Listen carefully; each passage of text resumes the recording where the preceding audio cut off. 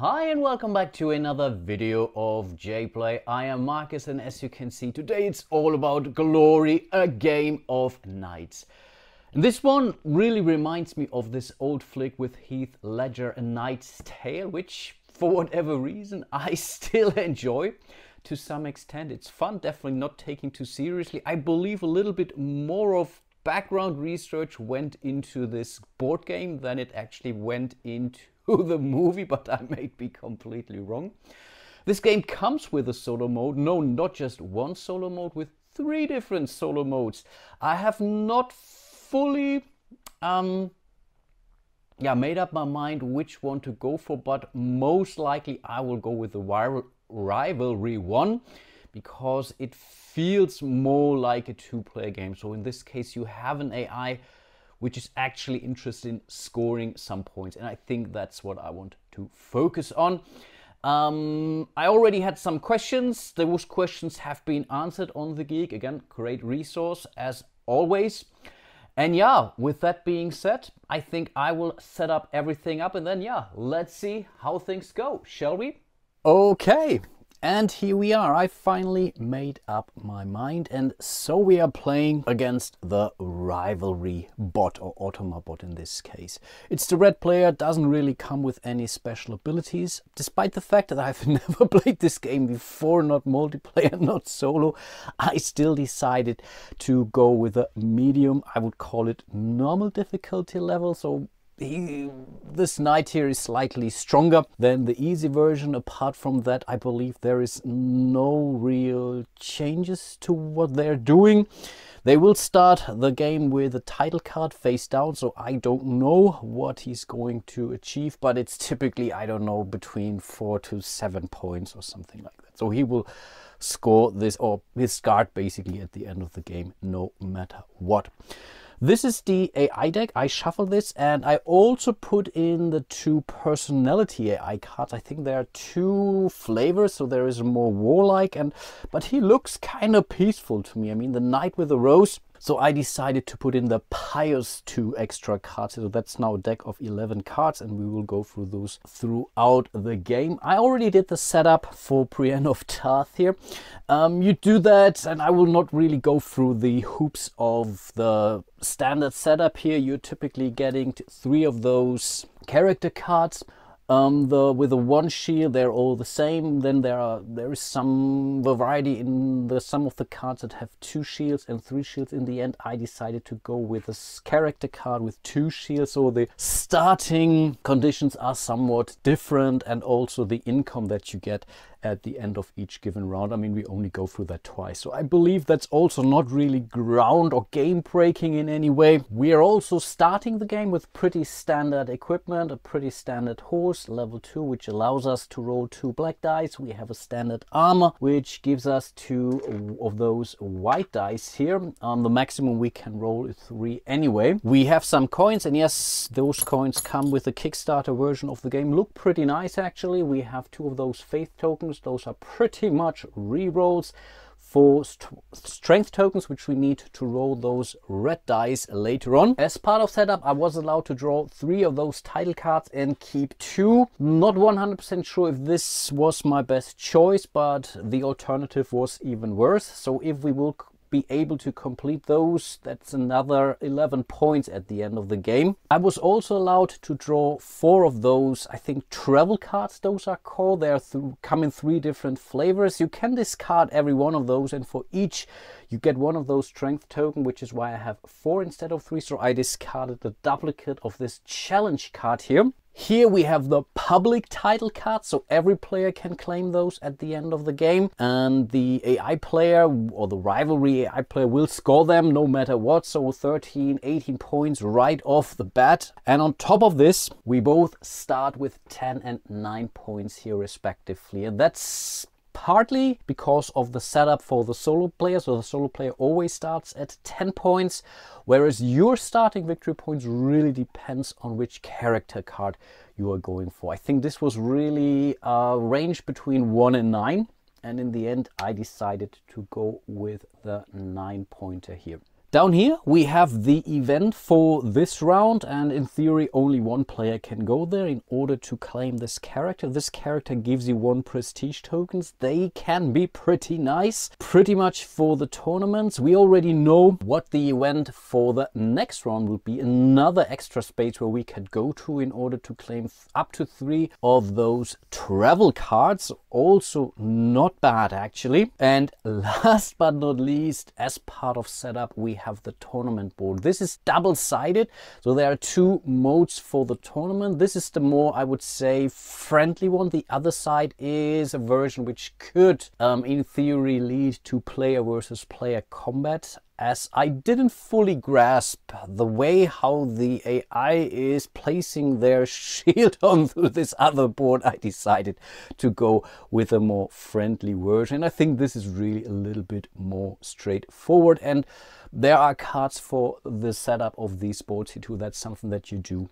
every round. And by the way, the game lasts exactly 3 rounds, and there's a perfect round tracker here which will guide you through accordingly. I think this is really something that's very nicely done. And this round token here, this resin one, is also part of a Kickstarter exclusive as far as I understood. Not the coolest thing in the world. A nice steel one, or not steel but metal one, would have been nice, but I will take it. The very standard one is a standard wooden disc. I'm the starting player, and obviously I'm trying to get as many victory points as I can. Again, there are 3 modes for the solo play. There is one mode where you basically have to go through 3 tournaments and have to be victorious in each 3 of those. Also sounds fun to me, so this was the other one I was considering. The second one is more of a more fixed thing where it tells you, I don't know, with X amount of points you have won on easy level, on Y amount of points you win on medium level, and so on. This is something which I don't really like that much. And then last but not least, we have this mode here where the AI is really actually scoring some points. And I would say, despite the fact that you could have this PvP tournaments, I think it's really more or less multiplayer solo kind of games. Yes, there are worker placement spaces, there are cards you can take away from each other, and in the end you are competing for victory points. But apart from that, there is really not a lot of player interaction in this game. So I think with this mode, using this AI mode, we are as close as we can to an actual 2-player game. Before we start our first worker, and we have these nice little knights here on their horses. We have 6 workers. That's quite a lot actually, not necessarily or exactly a Vital game where you have 1 worker or so. No, here you have 6. But again, before we are placing our first worker, we should somewhat understand what it is we are trying to achieve. Overall, we need 7 of those relics, which really is quite a lot. So maybe we should start focusing on one of this and maybe going for this one here, because yeah, it simply gives us 1 more glory point, not victory point, but glory point in this case. If we are somehow lucky and managing to get 4 more, then yeah, that's a bonus, but I don't think that we will be able to get that. On the other hand, we also need to strengthen our knight so we can start dueling these knights. So we already know who's waiting for us out there. So strength of 9, 10, 11, 9 and 10. So that's relatively low scoring there. Also 8s in the deck, maybe a 7 even, I don't know. But yeah, this is pretty much what we have to beat. We are rolling 4 dice in total, but for each color we are only getting 1. So even though we are rolling, let's say 2 white and 2 black, we will only ever resolve 1 of each. If we are adding some strength dice later on, we could then also gain additional strength dice. And yeah, the majority of those, I think the maximum here is a 4. The maximum here is a 3, and the red die comes with a 5. So getting to 9, 10, 11 is definitely not easy. There are other ways to bump our strength and adding some hit points and whatnot, but still it's not easy. When we look at the public goals, we see that this one here, I think this seems to be like a nice party. We need 2 of these musicians here, and they're all explained in the rules, really nice rules in that respect at least. And there is one here. I mean, if we would go here and yeah, pretty much go for this, I think they're called, no, not assistant. what are they called? Supporters, of course, supporters. So for 1 coin we could give them, it would give us 4 points right off the bat, and then we would already have partly resolved or completed this card here. And in the meantime I checked, it's the patron. Yes, that's us basically watching or listening to those dudes up there. So maybe that's the thing. On the other hand, there are amazing travel cards here too, which would also give us 2 of those relics. And I think that's what we should go to, because when the rivalry or the AI goes here, they are pretty much cleaning off a complete column when he goes to one of those. So also something to consider. So I think I talked myself into that. We will go into this action. That's basically a community space, so any amount of knights or workers can go there. There are others which are somewhat more limited. For example, can you see that? Yeah, this one here in a 2-player game, this one is blocked, so 1 player can go there. And yeah, I will go there, and we basically get to choose 2 cards from anywhere. We could also draw blindly from the top of the deck. We are not replenishing, by the way, so we are definitely going for her, because when we play her, she gives us immediately this relic, goes into our hand. There is no real hand size limit whatsoever. And I think for the second card we will simply go for this one here, which is another relic. Again, we need relics like crazy, and that's already our first action. I mean, this part of the game is pretty standard worker placement stuff. Place a worker, resolve it, and then next player's turn is. Okay, we will reveal our first AI card, and we will start from top to bottom, or basically the AI will perform one of those. They will always start here. If they can't fully do that, they will go here, and if that, then we would continue drawing. So I guess, because again I have never played it, the AI will always be able to do something meaningful with that. In this case, yeah, he will send his first knight over here. Again, any amount of knights can go there. I could go there a second time, fully legal. Because he was choosing the challenge column, he will go for all of those cards in that column. So those cards are out of the game for good.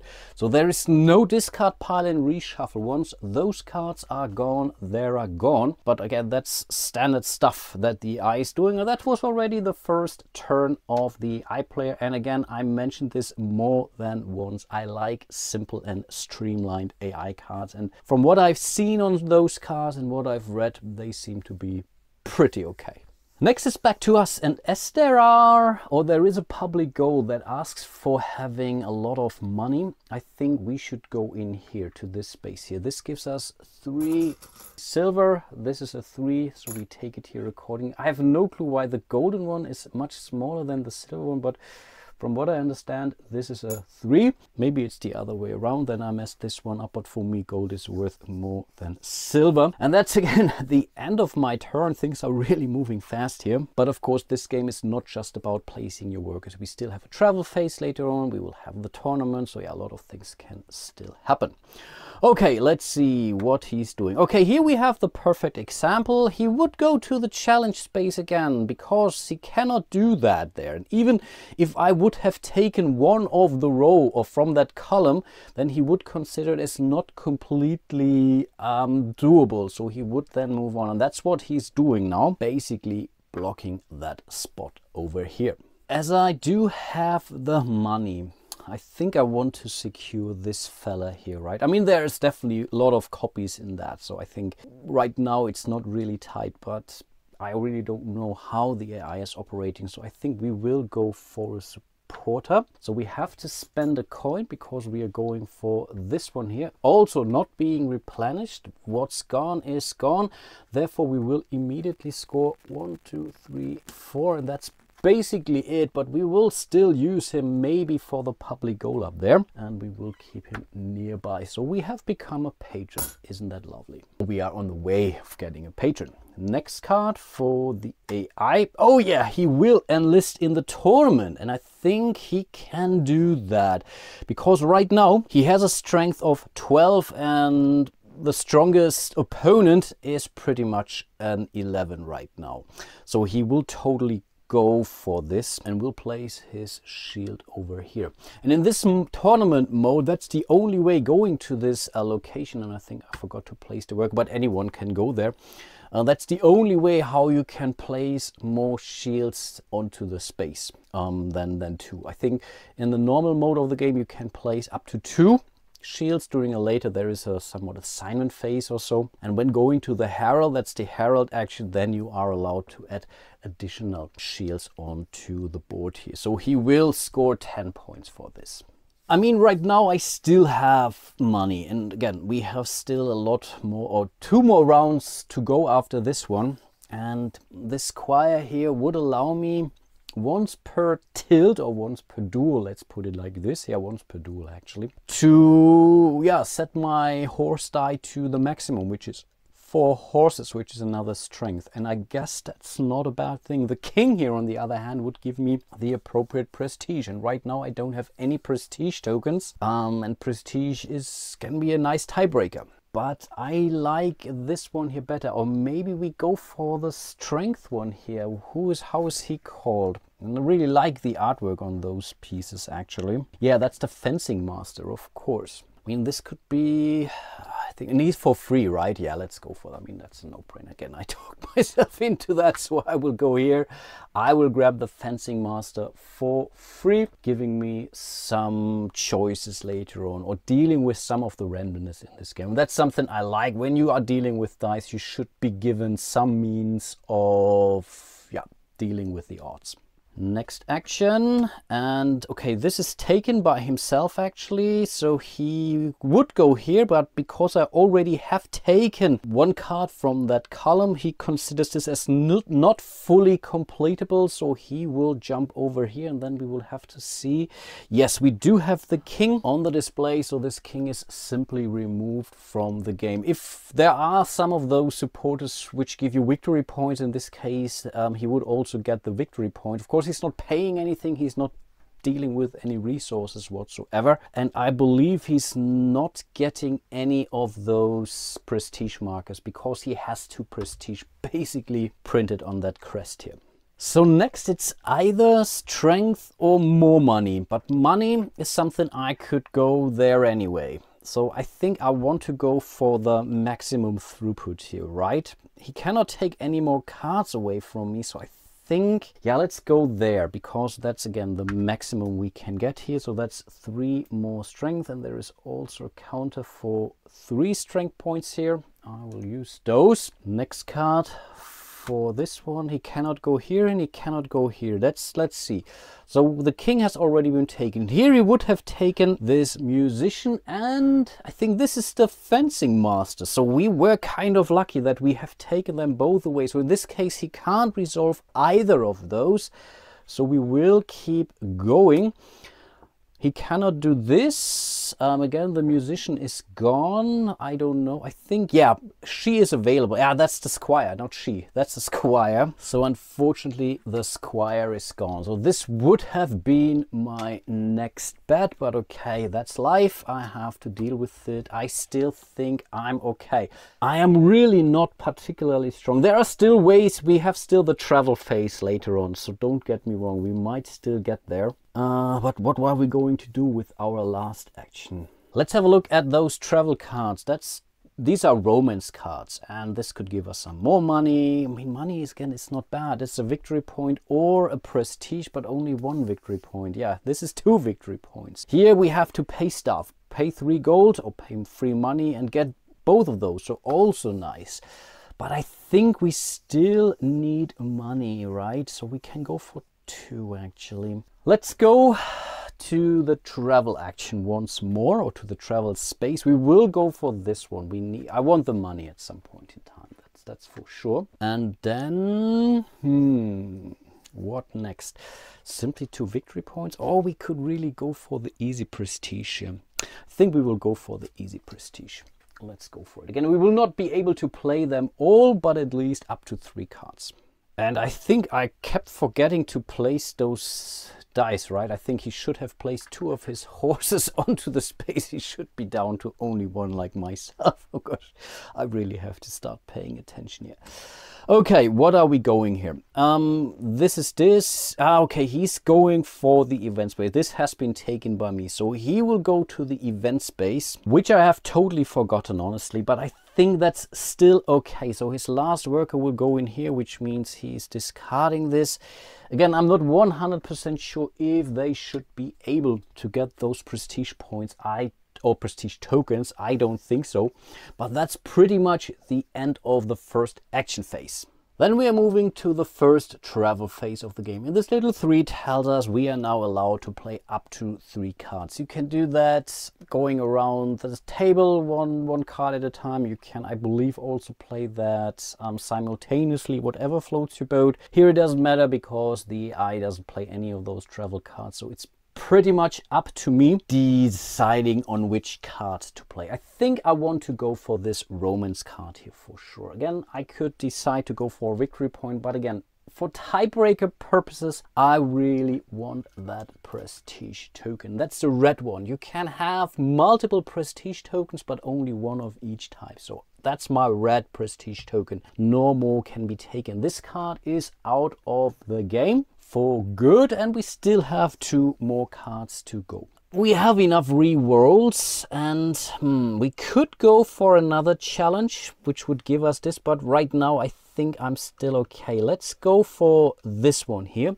This simply gives us this what is it, a ring? Yeah, it is simply a ring. That's our first relic we got through the game. We can use them once basically per round, I would say, and this allows me to re-roll up to 4 dice. That's amazing. We will totally get this, and that's a nice Romance. And again, I love the artwork, very thematic and really looking cool.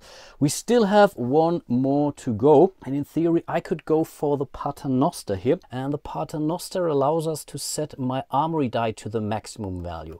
If I would go for this, I have to spend a coin, and I think that's what I'm going to do. So I'm also cashing in this market card, and this gives us the appropriate, where is it, Paternoster token here. Pretty cool stuff. I think that wasn't a terrible travel phase so far.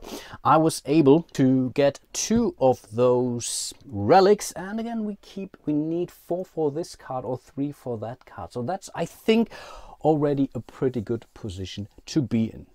Then we do the refresh, which means all of what's left is being removed from the board. So those market cards are gone, this Romance card is gone, those supporters are gone, and then we are basically replenishing the board, and we are also removing all of the workers back to the player. I will do that now off camera. So a standard one or a special supporter goes in here, and then we start filling up, basically using the 1s, then we are using the 2s, and I'm not sure if we should take them from the bottom or not. I really don't care at this point in time. I'm really not paying too much attention here. So these are the new supporters that came out, and of course these like this, they're not part of the game. They recommend you using whatever coins or whatnot, but I'm using some of these standard black discs to block off those spaces. We do pretty much the same for those travel cards.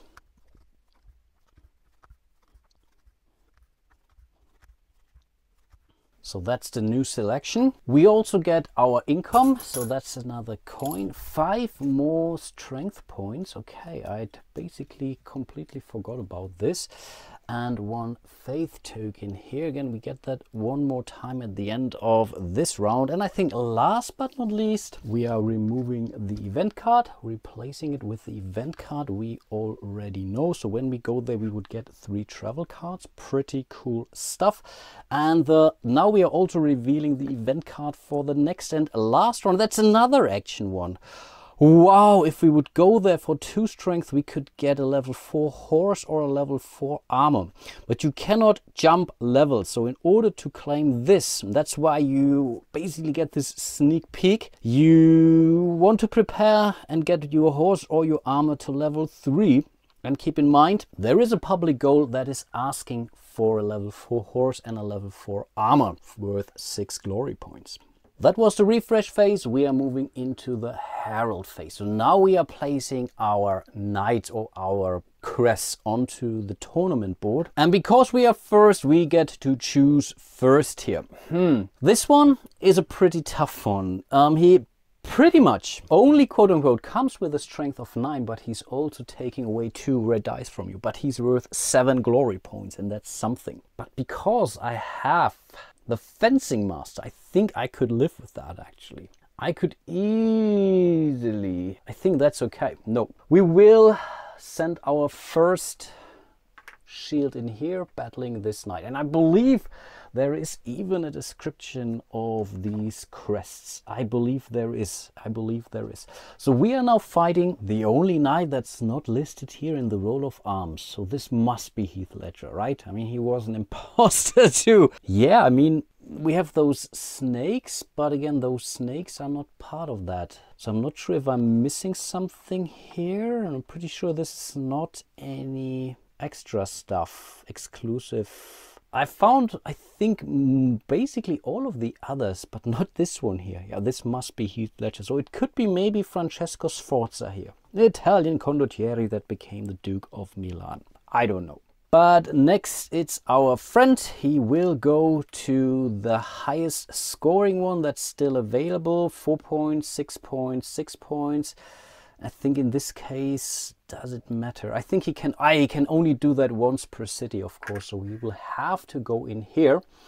So if we now go down here, we would take the opportunity away from him. So being first definitely does help. You can only basically battle or run a duel in one city. This works completely different in the other mode where you are only placing one shield, and again you have to work your way up pretty much towards the finals. Also very nice, but again I was simply too stupid to understand it. So yeah, I think we will try to battle down here. You're not really losing anything as far as I can remember, so I guess we should be okay. After the Herald phase, we are moving down to the actual tournament. Now things get juicy. We will start in Florencia from left to right. We can immediately deal with that. I mean, that's really easy. So he will definitely defeat this fella here, coming with a 12. We are just comparing those values here, and he will immediately score those 6 points. So he's moving to 16. He started at 10. And then it's us. And we have to basically battle this guy twice, or we have to win him twice. We are battling up to 3 times. So whoever wins 2 tilts out of 3 will be considered the winner. And now I'm not so sure if I will be able to make it or not, but we will see about that. So we will definitely... yeah, we will grab it and we'll simply place him onto our player board. So again, what this means is we have to fight strength of 9 twice at least, and he's basically taking 2 red dice away from you. So in order to roll a red die at all, we have to invest some strength points here. But this is now very sequential what we have to do. The first thing is that we have to now consider how many strength points we are spending to trade those in for red dice. Again, we need at least 3, so in this case I guess we will simply spend 3 tokens for now. And again, this gives us 3 of those red dice. In theory, I could immediately spend a 4th one, and the 4th one simply unlocks this special ability here. This is this star-like symbol, which is on one side. And when you roll this and you have these special abilities, so basically 4 strength tokens, you are allowed to set it to the maximum side. Definitely very, very powerful. So we have taken care of that. Then we are basically rolling our dice pool. So in theory, maybe not so fast. The first thing that always happens is we could now use a support character or any other ability that comes with this 10 symbol. We don't have that, so we can simply jump over this. And then we are really rolling those dice. Because we are fighting the nameless one, we have to remove 2 red dice for that. So that's pretty much what we are rolling right now. And again, we can use 1 of each color. And that's kind of a waste. On the other hand, it's also good. So we don't need to use our fencing master, because this is something that you can only use once. So I think overall that was kind of okay actually. So we have this, we have, that, and we have a 1. So in total, that's a tie. 9 versus 9. This is now something which you can consider, but we see this knight has a prestige of 2, and I'm not sure how Heath Ledger did this, but we only have a prestige of 1, so we would lose that. Definitely a bummer. So we have to do something. Next, we could now spend exactly 1 faith token to reroll up to 2 dice. And I mean, why not, right? I mean, we still have 2 more dice left here. So yeah, let's do that. So we are spending 1 faith token. This tells us we have used that. And again, we will roll these 2 die. If any one of those, if this base, in theory, we should maybe roll this die, but this also has some blanks. And right now we are tight. No, let's roll these 2 dice for now. Ah, no, and it's also a 1. Okay, but we have basically used our chance, so we cannot use another faith token for this tilt. Next, we could now use one character with a lance ability. This would be the fencing master. The problem is, or the good thing is, we already have the 5 here, so we don't need to use that. Then we could do that again. Another character, because this one would have been gone by then, but again, we didn't use him, and this Bard here doesn't really do us anything for the combat. Next, we could then use one of our relics, and this relic here allows us to place this on the other side. And I think in order to win this first tilt, that's what we are going to do. So we are flipping this to this side, and then we are checking who has won that tilt, and that's clearly us. That's 11 versus the 9 here. Perfect. We have won our very first tilt. Amazing. The problem is we need 2. Any attack modifiers would have been removed. We are allowed to keep the strength points we have spent, and I think I should have really placed this here onto our player board, because if we lose, we could still take something back, which is definitely helpful. But this is already activated, and we will continue rolling some dice. So we are not doing this here again. We could now again start using or adding more strength to maybe increase that to a 4. But again, because we still have our fencing master, 1 red die is everything we need. So we are simply rolling those dice again. And whatever happens, we know that we have rolled at least a 5 on this one. And then if we would lose this tilt, we could still decide adding another strength point, for example. But let's see about that. Okay, I think I'm okay with that result. So these are the 3 dice I'm using. Even that's already a 10. We don't even have to use the fencing master here. I think this was extremely lucky. So we don't need any rerolls.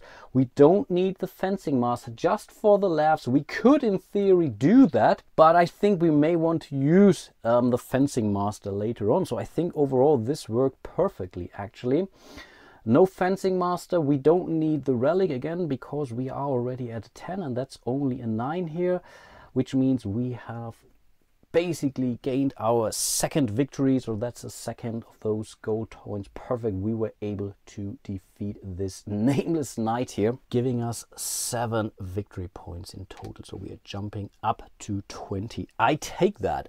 That was pretty cool, and so far I really like this mechanic a lot, actually. I really do.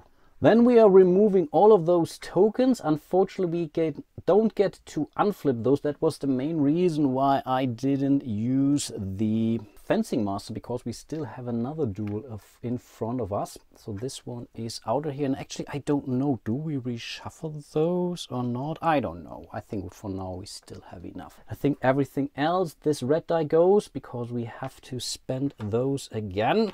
Yeah, I really do like this mechanic. Awesome. Then we are moving over to Paris. Only our friend is here, and that's the big one. So he has a 12, definitely beating the 11 here, which means he's jumping to 26 points in total. And then last but not least, we are moving to Munich, München.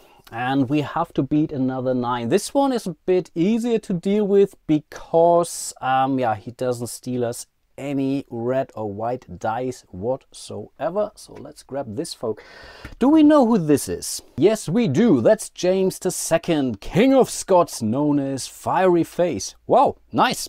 So let's follow him through again. We don't have any tent ability, so we can jump over. Again, I can spend now strength points to buy myself some red dice. And do I want to go for 4 right away, or should I really start slow and just see it? I think I will spend 2 strength points for now to buy myself 2 red dice. Keep in mind, we still have the fencing master with me, and if I need the fencing master, I can still buy 2 more red dice later on, potentially, but it's still not a guarantee. Then yeah, again, that's basically it. We are rolling those dice, but we still have some rerolls. Yeah, I think so. Okay, what do we have? I think that's not bad.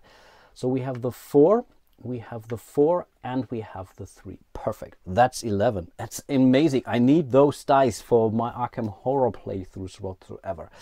So again, I don't need to spend any rerolls or any crosses here or faith tokens. I don't need my fencing master, or a relic, because again, that's 11 strength points in total versus the 9. So yet again, we were very successful here. And again, we go into the next round. We still have our basically our dice here. I don't need to buy any more because again, we have the fencing master, so we can turn it to a 5 and 1 die per color. So yeah, let's definitely roll those guys. Maybe if we lose, we can still then buy more for the last tilt of the duel.